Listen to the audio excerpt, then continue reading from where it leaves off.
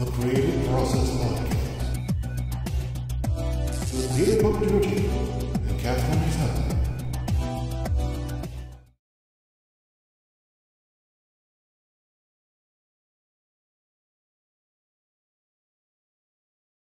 Welcome to the Creative Process Podcast, season number 2. Today we have a very special guest. Who's that guest, Catherine? Bobby Moresco. And what has Bobby Moresco done? He's done a lot. He has done a lot. And he's from New York. He's from New York, which is where we're from. He's an award-winning producer, writer, actor. He's also a director. He's directed over 30 plays. He's won his first Oscar in 2004 for a Best Original Screenplay in the film Crash. Of course, that was directed by Paul Haggis, and we're going to talk about Paul. And then he won another Oscar in 2005 for The $1 Million Baby, which starred Hilary Swank. Amazing. And Clint Eastwood directed. He's also the founder of Actors Gym, where he actually helps actors, writers develop projects in LA and in New York. So today we're going to talk about that creative process, what you do to stir up those creative juices of you, Bobby, and welcome to the creative process. All right, Bobby Moresco. Bobby Moresco. Thank you very much. By the way, $1 Million Baby was 2004, Crash was 2005. Oh, that's okay. Okay. I was a producer on $1 Million Baby, and I won the Oscar for Crash for writing. I just don't want to fool people. I'm not really that important. Fade that out. That's okay. And you've done TV too, you know, the Black Donnellys, Falcone. I mean, it's a whole array. You've done TV, you've done film, you've done stage. You've covered it all. And Bobby, tell us about the beginning.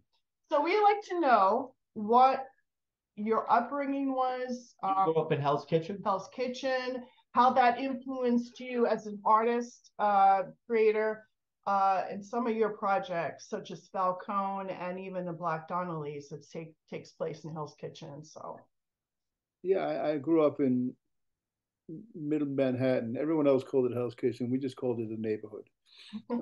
10th Avenue and 51st Street. Not far from the docks where my father worked, not far from Broadway where all of my friends and girlfriends and mothers and aunts were ushers and usherettes. And so I was right there in the middle between Broadway and the docks. And, you know, those were the choices. I became an usher in a play called Candide, written by Harold Prince. And Harold Prince had this brilliant idea, which was to use ushers in the actual play. And so I was one of the ushers that he put into the play. And I thought, my God, this is pretty cool. And people get money for this. So that was the first time I was ever on stage. And that lit a fire. How exciting was that? And how old were you at that time, Bobby? Well, look up Candide. I'm going to say it was 73. So 20, maybe a little earlier than that. Mm-hmm. But that was the first time on stage. But in truth, I had studied acting before that because I knew there was an instinct in me that wanted to go. And a friend of mine sent me over to a guy named Win Hanman, who founded the American Place Theater. So I already had an interest in it. So when that happened to me with Candide, I was also trying to make something happen. So it was really exciting. And Hal Prince was amazing. One of the great theater directors of all time. Literally took me and the other ushers into a room and we rehearsed, which was like incredible. Wow. So that was actually the beginning. I tried to make a living as an actor up until 1983, when some strange things happened, bad things happened. I lost a brother to the violence on the West Side. It didn't, it was something that forced me to write more rather than act. That was in Los Angeles. I said New York, that was in Los Angeles. In 1974, my wife and I, we moved out to Los Angeles where I tried to make a living. It didn't work out. In 83, I moved back to New York after my brother was killed. And I I started writing more with the Actors Gym, a lot more, and hardly acting at all, writing and directing. And then in 1998, I had a play that I had written about myself and my family and my brother. And it was done at a 99-seat house with Michael Imperioli from The Sopranos and Dan Grimaldi from The Sopranos and Victor Colicchio from The Sopranos, all those guys before anybody ever heard of The Sopranos. So they were all in it. What? What was the name of the play?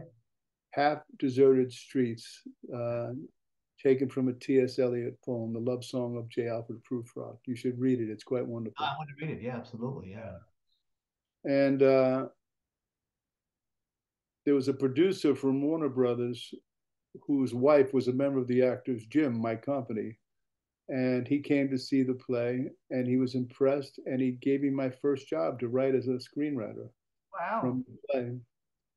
And I went home and bought a book on screenwriting because I had never written anything. I had no idea how to do it. First book I bought was Sid Field's Screenplay. Yeah, I know. Because, yeah, everybody buys that because it tells you the form. Yeah. And I got lucky. I got lucky. This script from this wonderful man named Norman Twain, who took a shot on this young playwright, me. Yeah. People in Hollywood read the script, and it led to other jobs. And I would get a little $2,000 job here, and $1,000 job there, little rewrites. And then in 1993, my wife and I moved out to LA because I was writing more and more. 1995, I was hired by Paul Haggis for a show called Easy Streets, and I've been writing and directing since then. It's been good. I was wondering how you met Paul. He was an amazing screenwriter and director, and well, it's a good lesson for writers. That play that I told you about, Half Deserted Streets, I decided I wanted to get into film more, so I went home and I wrote a spec script based on that. She's bringing like groceries. Yeah, okay. Just take them in. That's all you got to do. So forgive me, my grandson. That's okay. So I wrote that spec script, and Paul Haggis was looking to find a writer for this show called Easy Streets. And Mark Harris, Paul's partner, was also looking to find a writer, and they wanted New York writers. And who knows how lucky I was, but there's an actor by the name of Bo Starr who had done Paul's show called Due South and had given Paul my script and said, "This is a writer you should look at." I'm sorry, that's my dog now. I apologize. Let me close the door. We have a dog too.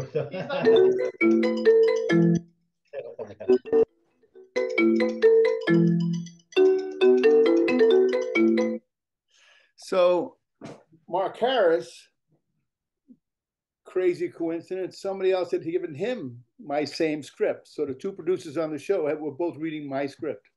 Wow. That doesn't happen often. I mean, what you're saying is just, obviously you're very talented, and you were maybe ready to make that step, because a lot of writers or actors are not ready to go super pro. You have to be ready for those chances.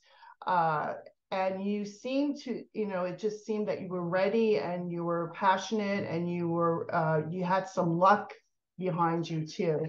A lot of luck. But don't forget, this is 1995, and I started in 70, so that's 25 years of trying to understand something about the craft.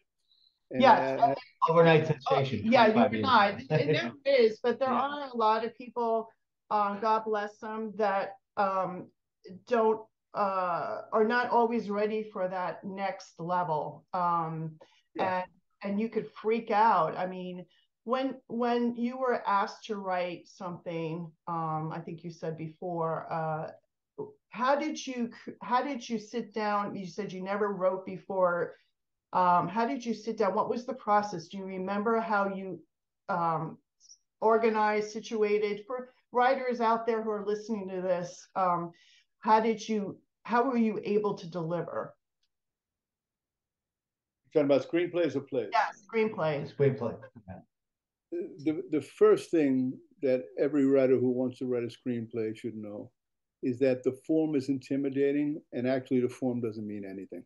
It's the easiest thing to take on. It's just a weight, it's a tool. It's like a hammer, it's like a screwdriver. Learn how to use a hammer or a screwdriver, learn how to use the form in screenwriting. So get that out of you. It scared the hell out of me for weeks or months until I realized, oh, this is not that hard. You got a couple of little rules here. Because it's not about that. It's about what you have to say as an artist, what you have to say as a human being. Yeah. And the trick is to ask yourself, what does this story have to do with me? What do I care about in this story in terms of my own thoughts, my own feelings, my own loves, my own hates, and then bring that to the page. And that takes a long time. It does.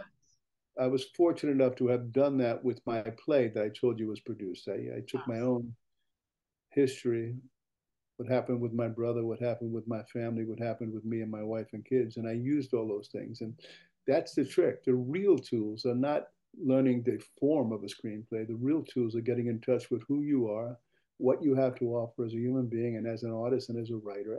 Get in touch with that and bring that to the page. You know, that is so true because I've started writing about 5 years ago.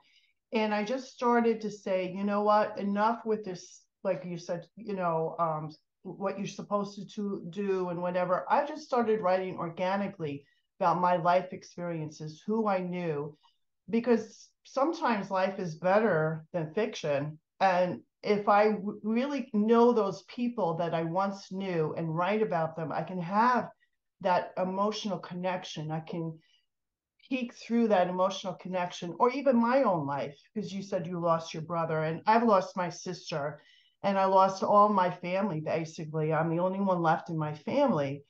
And when I do write, I have that antenna now, more so now than I did when I first started writing, because I am also an actress.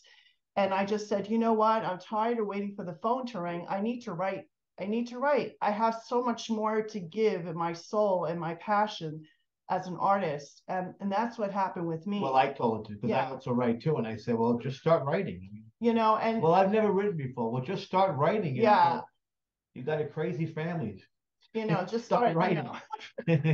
But, and that's very true. And I think that anyone could take away what you said is just so true, that it's your passion. If you don't care about the characters, no one will.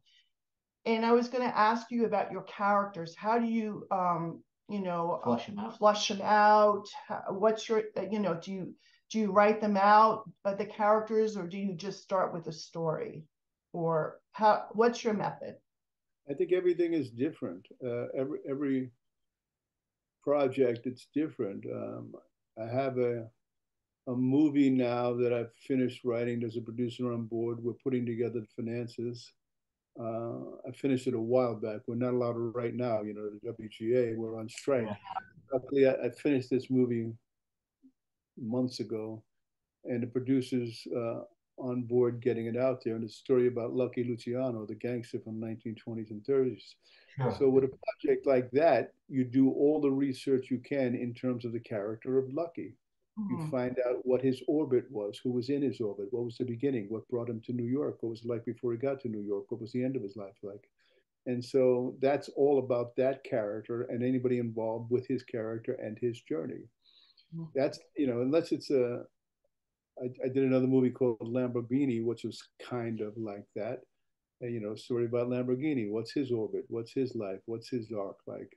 Where did he begin? Where did he go? How did he end? Not necessarily that you have to use all those things, beginning, middle, and end of one's life. You should know it, though, and decide what part of the story you want to tell. With Lucky, I do. I told beginning, middle, and end from when he left Sicily to New York and then back at Sicily at the end of his life. With Lamborghini, it's a 20-year period or something. It's just a little section of his life. When it's not based on a character, when you have an idea of something, then it's a little different. Then you ask yourself, what's this idea about? How do I want to dramatize it? Where do I want to put it? What's important? And then you start exploring the nature of what it is that you want to go after. Another movie that I'm putting together, cast-wise, that I wrote a while back that has to do with the world of hockey. I grew up outside Madison Square Garden, so it was a world that I understood and loved. Yeah.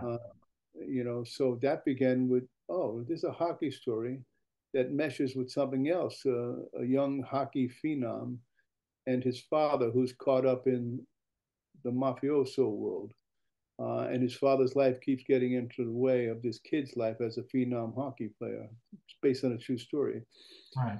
Now you got the idea. Oh, this is about a father-son. The father's life is interfering on the son's dream. Now you chase everything from that dream. So that's not about a character. That's about an idea.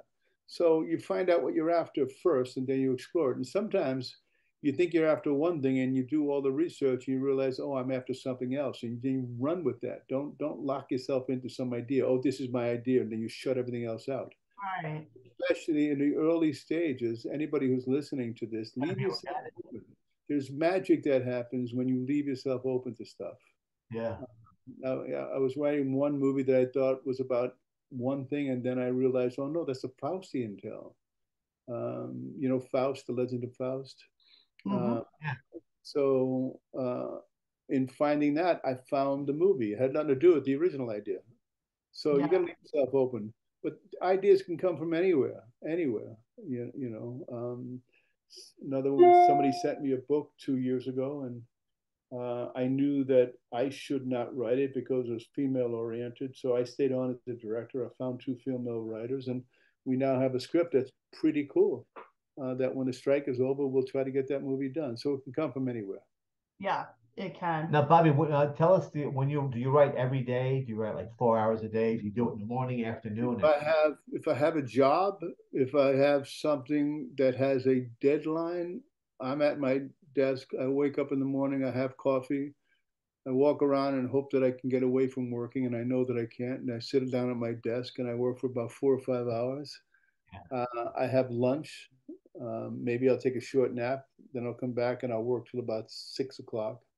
Then I'll have dinner with my family. And then right before bed, I'll come in and I'll put another hour or two in looking at what I did on the day's work. And then, just a quick look at what's coming up tomorrow and let the subconscious work on tomorrow's work. That's when I have a deadline. Or when I'm actually into the idea. Once you got the idea and the outline, that's my schedule. Yeah. So talk about collaboration, because right now I'm collaborating with another writer, and I know you did collaborate with Paul Haggis. My personal feeling is that you work together, and you may not agree on how the direction of the story will go. How do you work with that situation? That situation, because there are people who do collaborate with other people. Yeah, I've collaborated with many people many times. It's a real simple rule.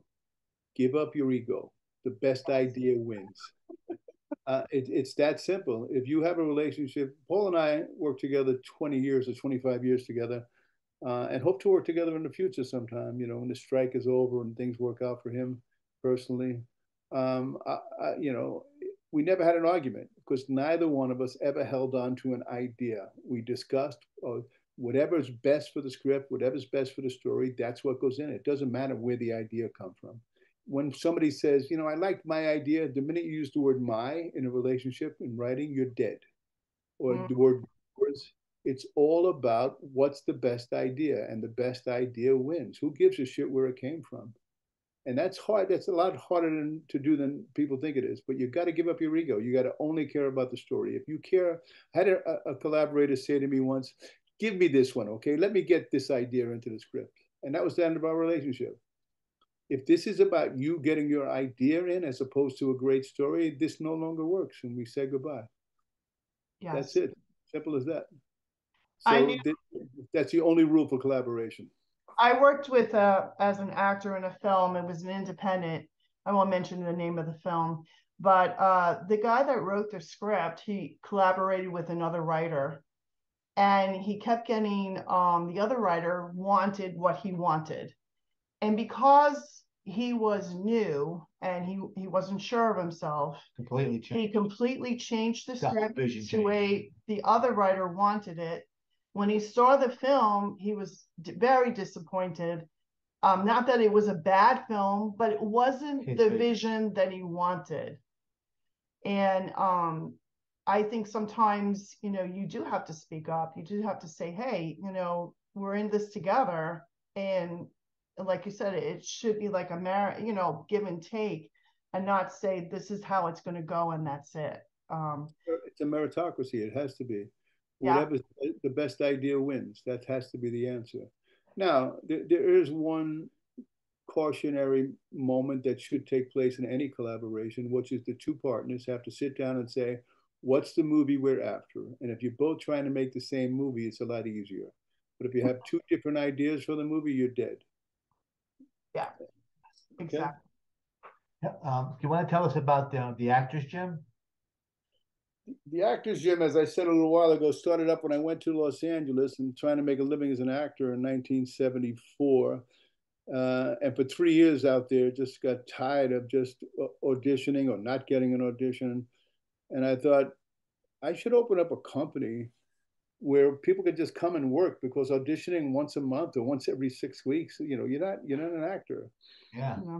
And sure enough, there were a bunch of other actors feeling the same way. Bobby Costanzo, Kevin Dobson from Kojak, Joe Santos, Joe Santos from the Rockford Files, Leo Rossi, just a bunch of old Floyd Levine, New York actors.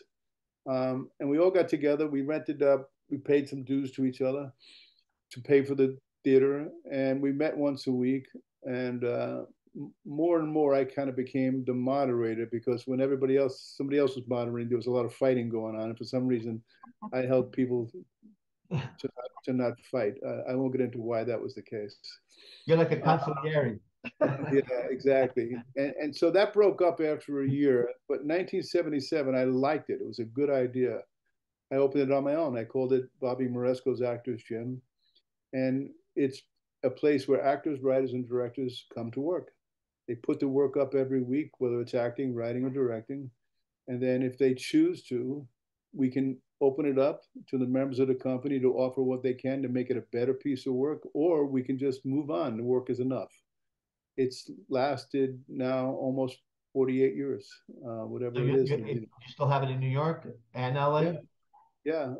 We meet every Thursday afternoon. We've got, I don't know, 100 people or something every week. It's an amazing company. Wow.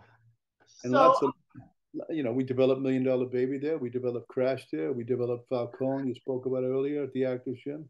There's a big thank you for Crash at the in the credits. If you look at it, there are 13 actors from the Actors Gym in the movie Crash. That's really great. Wow. Yeah. That's really great. And it's nice to give back, It's nice to give back. Well, they were part of the process, Exactly. And they're all good actors, You can't give back if it doesn't work for the movie. What I said earlier, it's got to be the best idea wins for the movie. Same with casting. You can like people and want to give back, but if they're not right for the part and the movie, it doesn't help. I was going to ask you about actors, and since you were an actor, when you see an actor auditions for one of your movies, what do you look out for? Because I know there's going to be a lot of actors looking at this, and I'm sure that they would like to know, and I would like to know too, what is it that grabs you when you see someone's work and you really want to work with them? What is it that makes you say that person's the right person? Well, first of all, you hope they're right for the part. Yes. People, actors often make the wrong assumption that they're going to walk in and the casting director and the director are not going to like them right away for whatever reason. I don't know why actors think that, but they do. They're wrong. They're wrong, because when I'm directing a movie or a television show, I want to hire the first person that walks in the door so I can go back out and do the rest of my work. I don't want to see any more actors. I want you to be the one. So you have to understand that's what you're walking into, not negativity, but positivity. The other thing is that the first thing I look for, assuming that person is right for the part, is this somebody I want to work with? Do I want to spend 12 hours a day with this person for the next 6 weeks or whatever the schedule is? And if not, it's going to be hard to win me over with your acting if I don't like what just walked into the room. So, just know that first impressions go a long way. And even though you want the best actor, you also want somebody you want to work with. You don't want to be fighting every day with somebody. Yeah, someone likable. And what And is it that actors do that gets under your skin when they walk into an audition or you can always it's always the same thing. It's not being who they are. Being, you walk in, you can see you're putting on a show to make me like you. First, the easiest way for me not to like you is for you to try to make me like you. Just be who Yeah, you are. just be You who have you are. nothing else to offer anyway, but who you are and what you've done with the work. Trust that. Walk in. How are you? Nice. Thanks for being here. You look at the script. I did. Any questions? No, I think I got a shot at it. Great. Let's do it. Simplicity. Because that's what the job's got to be. When I show up on the set, I don't know, and you come and I look at you and say, you're good? You got questions? No, I'm good. I've done my work. Thank you. I want an actor who's done his work. Homework, yeah. And then the second thing, and the most important thing out of all of it, is when an actor sits down and reads, is he in touch with the instrument? Does he really talk? Does he really listen? And is he in touch with the center of what he has to offer as an actor? Or is he reaching? Is he outside himself? And if he's outside himself at the audition, he'll be outside himself at the job. And you can't hire somebody who's not in touch with the instrument. So those are the things. Yeah, yeah. When you work on TV shows and you work on film sets, what's the difference in creating a TV show As opposed to a movie. as opposed to a movie? Is the process different? Obviously, there's a lot of rewrites. Is that something that you enjoy doing, or is it just too crazy TV, or is it better on a set, a movie set? Things like that. What's the comparables of creating a show for TV versus? Do you like one as opposed to the other? Or?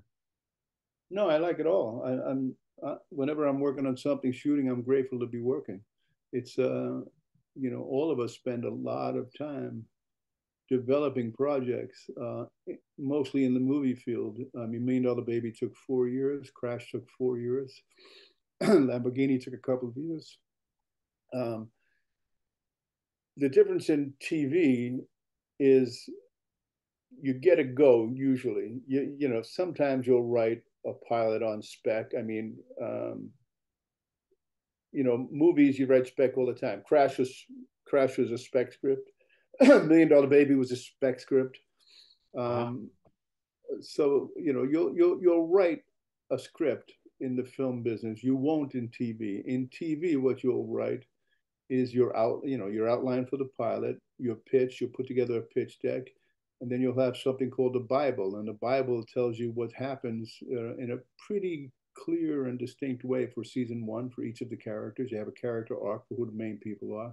And then you get a general look at the first 3 to 4 seasons. So the difference is in movies, you start with a spec script often, or somebody hires you to write a script, and you're on your own. In TV, you're never on your own, really. You've hired a bunch of other writers to be in the writing room. You're always dealing with executives from the studio. You're always dealing with executives from the network. Although now studios and networks are sometimes and more often than not the same, but that's another story. And so, you're always collaborating in TV much more than you are in film when you're writing a script. And so that's the big difference. If you're the showrunner, which, I've been on my shows since Falcone, which was 1997, after Millennium and after Easy Streets. When you're the showrunner, you've got a lot to do. In a movie, you've got one story, one main character for the most part. Sometimes you've got more stories, like Crash, but for the most part, you got one story, and then you concentrate on that. In film, in TV, you've got the show you're writing as a showrunner. Even if you've hired writers, you're on top of that. You've got the episode you're in post on, and then you've got the episode that you're in prep on for next week, and then you're developing 6 scripts later. So you're dealing with 6, 7, 8, 10 arcs, 10 storylines, which is really hard, guys, really hard. So you don't have a life. I remember talking to when we lived out in Los Angeles where we met you. I became friends with Joe Davola. Sure. So he was telling me the same thing. It's a lot. So that's the difference. In the movies, it's more, especially writing. There's more solitary aspect to it. Now, if you're hired by a studio, if you're hired by a financier who's giving you the money, which often happens too, you turn the script and then you get notes. There's a collaboration involved. But in the beginning, it's almost always just you, unless you have a collaborator you're writing with, like Paul and I. Those are the big differences, I think. Yeah, exactly. What would you say in regards to, I mean, now because of new technology and all that, what would be your advice to, people who want to go out and make a movie? Go make a movie. That's the answer. They don't know how lucky they are sometimes, I think. When I started out in film and TV, it was after I started out in stage. And what I did with the Actors Gym is I had to write and direct and produce the shows at the Actors Gym because nobody else was doing it. Yeah. And so I would grab $1,000, $1,500, and at that time, theater owners would take a down payment and take the rest of the money from the rental from the people coming in during the week. And so we did plays for $1,000. Now you can do a whole movie for $1,000. Go make a movie, tell stories, write them. If you you can do it with your iPhone. In today's world, there's nothing stopping you from making a movie except you. If you're going to wait for somebody to give you a job or tell you, I want your movie, you're never going to do it. Go do it. That's the answer. Yeah, I even think actors have to do it. I mean, you have to write your own content, actors. Actors have to be more of a filmmaker, writer, producer, whatever you want to call it, even directing. Yeah, it's pretty much expected nowadays. I know when I started acting, nobody had the opportunities that young people have today. I mean, we had to wait for the phone call. I mean, it was a different world. Technology just wasn't there. It just cost too much money to do a film. But you're right. Today, I did a sizzle reel for $500. Cast, crew, everything, location, everything. Well, because I added to it. Yeah, because he edits. But the thing of the matter is, it took a lot of work. I'm not saying it didn't, but for $500, I mean, I was able to hustle and wheel and deal and get something on camera, my vision, and it was cheap. If I was to do that 20 years prior, I would have had to spend at least 10 grand. At least. So yeah, that's, look, we're in the most competitive business in the world. Everybody who's ever done anything, Tom Brady went into broadcasting. You can bet he'll be doing movies soon. Everybody wants in on the act. Magic Johnson have done movies. Michael Jordan has done movies. These are people who have more money than anybody else in the world. They have more talent, and they're attracted to the movie business because the movie business is the most glamorous business on the face of the earth. And so you're up against all of that as an actor, writer, or director. So if you're not going to outwork the competition, just go do something else. Go do something else because it's too hard, guys. It's too hard. Even if you work your butt off for 40 or 50 years and you're better and more talented than everyone else, there is still no guarantee. Oh. So to do it halfway, to say, I don't want to do it all to get it done, go do something else. Yeah, that's true. How was it like to work with Clint Eastwood? He was directed $1 Million Baby. He's the nicest man in the world, Clint Eastwood. He knows exactly what he wants. He shows up on set. Everybody is ready to go. There's nobody playing any games. He says to the actors, are you ready? He never says cut. He just says to the actors, you ready? And the actors go, yes. And you do 2, maybe 3 takes. And he says, yeah, that's good for me. And says to the actors, is that good for you? And all the actors are saying, yeah, it's good for you, Clint. It's good for me. He actually asked them? Wow. Yeah. Wow. Yeah, no, if somebody wants another take, sometimes he'll say why. You trust him as a director. He's got a good eye. And then he goes home about 2 in the afternoon, which I don't know any other director does that. Wow. On a movie set? Wow. Because he knows who he is. He knows what he wants. And he makes whatever, he's a very clear-headed, smart guy, and he's a good guy and never disrespectful to anyone. Never raises his voice. There's no shouting on a Clint Eastwood set. There's no hollering. the AD walks around and says, "Okay, we're going to do this, we're going to do that." There's no screaming, no shouting, nothing like that. All positive energy, yeah. You all positive. I mean, that's a really nice way of treating actors. Hey, do you want to do it again? A lot of directors don't do that. They just move on, or I think more than you think. I think more, I would assume not none of them. I could be wrong, but I certainly, before I move on, I say to every actor, I'm good. You good? You need anything else? Always. If they say they want more, I give them one more. that's really nice. Yeah, I think most directors. I think most directors do it, except for if it's a character-oriented piece. If it's the science fiction stuff, if it's the Marvel stuff. There's nothing to ask the actors, man. They're barely in it anyway. How do you feel about special effects now? I mean, it's pretty much over. There's not. You look at a movie and it's all this special effects now. There's not a whole lot of story. And sometimes I get very disappointed. Yeah. And I was wondering how you feel about how special effects has overcome the art of filmmaking. I mean, I'm not sure that I agree that it's overcome the art. It's grabbed all the air in the room, that's for sure. The Marvel comics and the big Disney stuff and all that stuff. But look, there's an audience. The reason that it's grabbed all the air in the room is because there's an audience out there. This is called show business, and the people who put up the money want their money back and more. I get it. It's never been that much different. People are angry about all of the special effects movies, taking over the world. And how many times are we going to see the world destroyed and then come back again? You get tired of it. It's not something that I enjoy. But there's an audience out there. Anybody who thinks it's going to go away, it ain't going to go away until the audience goes away, and then they'll make the people with the money will make other movies.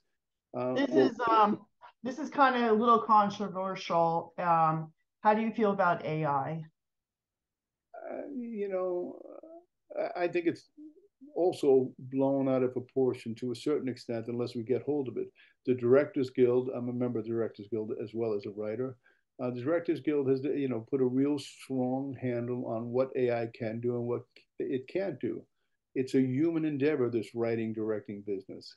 And the Writers Guild is going to fight for the same thing. The actors, I hope that they fight for the same thing because, they're the easiest to manipulate through AI. Yes. I'm not an actor anymore. I'm not in SAG anymore. But I hope that SAG stops it in its place, as the DGA did with the contract this year that we've agreed to. But if SAG allows AI to move forward in an unprecedented way without really keeping a tight rein on it, actors will lose so much work, it'll be so sad. And I hope it doesn't happen.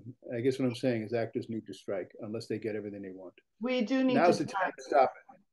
Yeah. If you don't stop it now, if the actors don't stop it now, and the writers don't stop it now, that's why we're on strike. Yeah. We're not going to be able to put it back in the bottle.